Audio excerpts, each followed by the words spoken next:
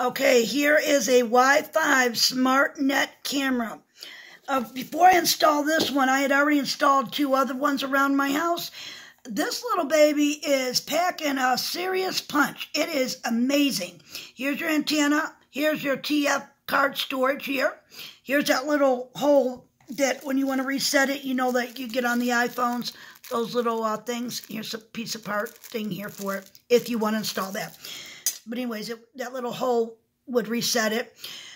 This thing tilts and pans.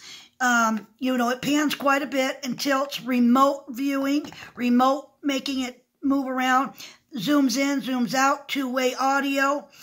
You got almost two feet of cord here. Your USB, and then the other piece right there. Okay, and then it comes with this and some screws.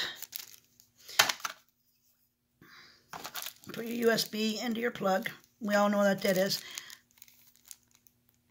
Okay. What I want to mention, amazingly, how much stuff this thing can do. I have spent thousands of dollars trying to get good cameras, and I was shocked.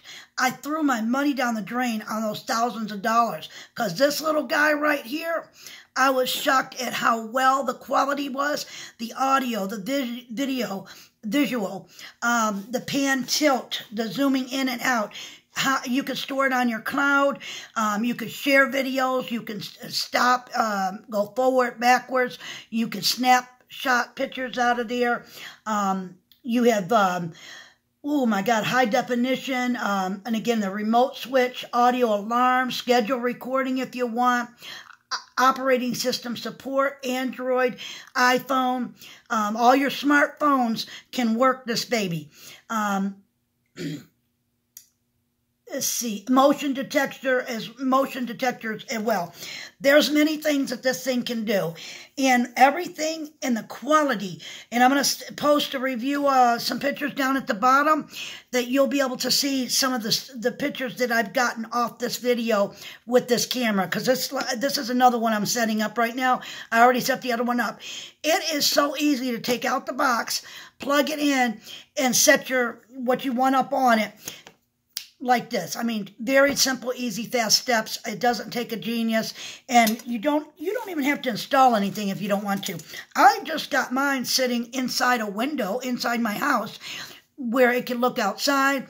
I set another one, by my door, and it's kind of like if you want to kind of put this thing on, you can, which will go on the bottom. It's up to you. It depends on where you want to put it.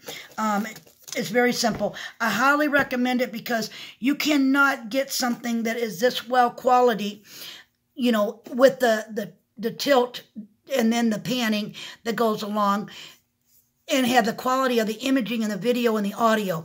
So I highly, highly recommend this. This is my 6th one, and I got them all started. I said, let me show you my last one before I put it up, because I got the other 6 already sitting around the house.